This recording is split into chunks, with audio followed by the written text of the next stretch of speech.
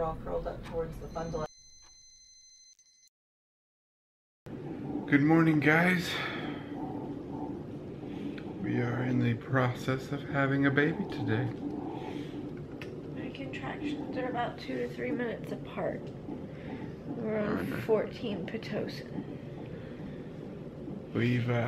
We are not doing any cervical checks until we absolutely have to, because the risk here that increases my chance of C-section the most is infection, and having had the water broke, you know, a while ago, a long while ago, almost a full day ago, the more cervical checks equals the more increased risk of infection. So we're doing as minimal as possible. Don't even laugh at me. And we will see how things go. But hopefully we can check in with you sooner than later with something a little bit more positive. Other than that, we've been here for hours, and this several hours later, we are still here. No big changes, except Sarah did brush her hair. I washed my hair. She also got a shower. She washed with Johnson's and Johnson's. Guys, look at my designer robe. Oh yeah. And gown. You know you want one. Oh yeah. It even comes with this fancy pole. Ooh. Does the fluid come with it? No. Fluid sold separately. How you doing? It hurt. So the contractions are kind of rough now. Yeah. This is the most active the contractions have been. It's hard to say how fruitful they've been, but we do know that they hurt more now and they are more constant now. And definitely in a good like 2 to 3 minute interval.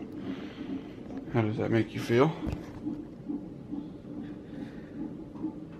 Oh, you're having one right now. Okay. So we're back to walking. Lots and lots of walking. Oh, here she is. I'm catching up with her. Say hi. It's been decided.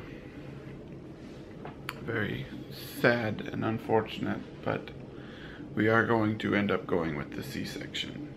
The Pitocin did cause contractions every time we upped the dose, but after a small bout of those, they fizzled out as well.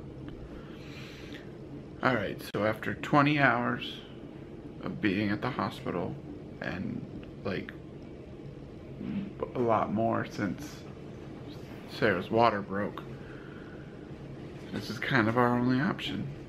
Neither of us are happy about it. It's very emotional, it's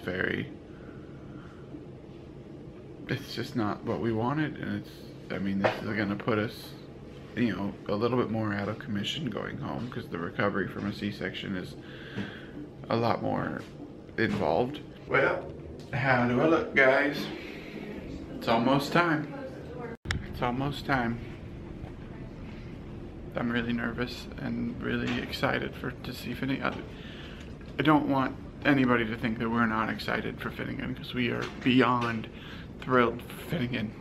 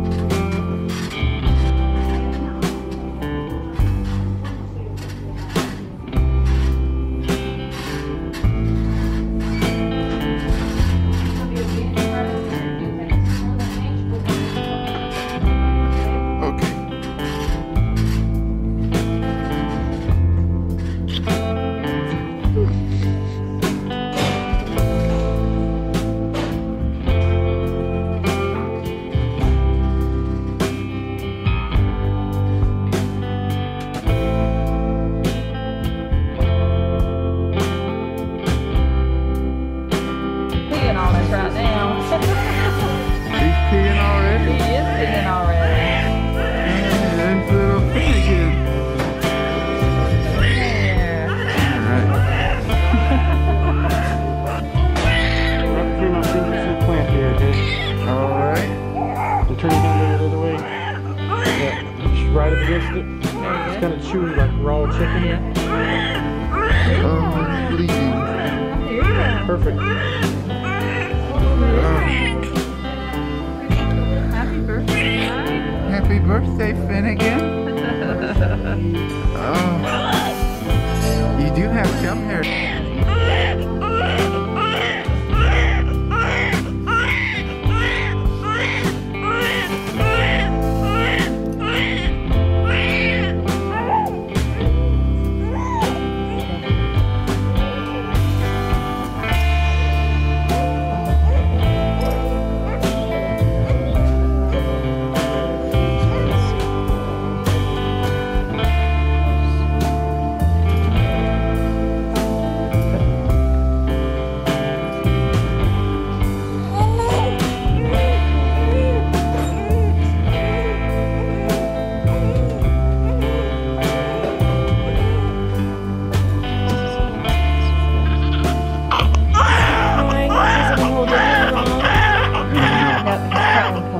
Clear his lungs out.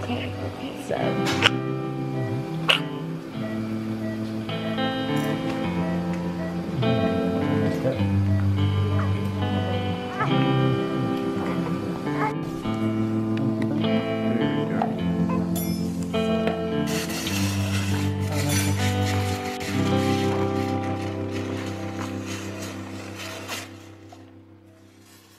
We actually have a vlog.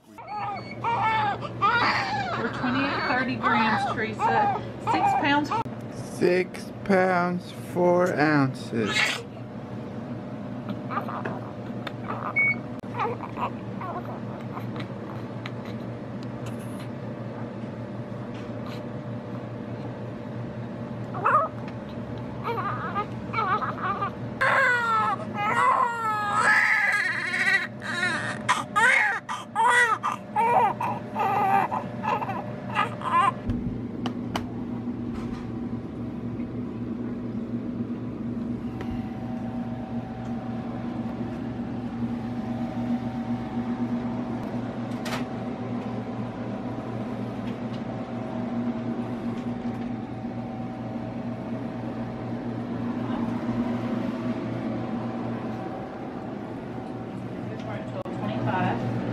How's he doing? He's a champ. He's latched like a champ? How are you feeling? 256. His name is Tucker. Weak and tired? Yeah. But good.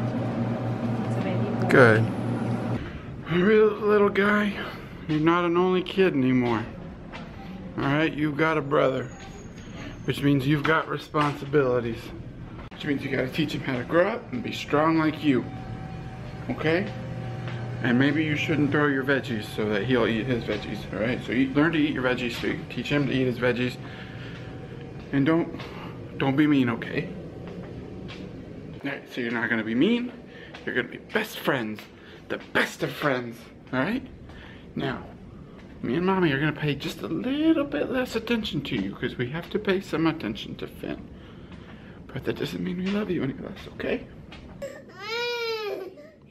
He's okay. This is your brother. He's gonna cry sometimes, okay? Do you want to touch him?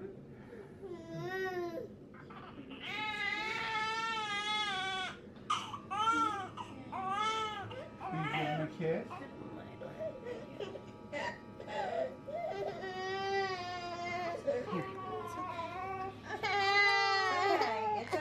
Okay, you can come to Daddy. Okay. One big happy family. Who gets the family Bible?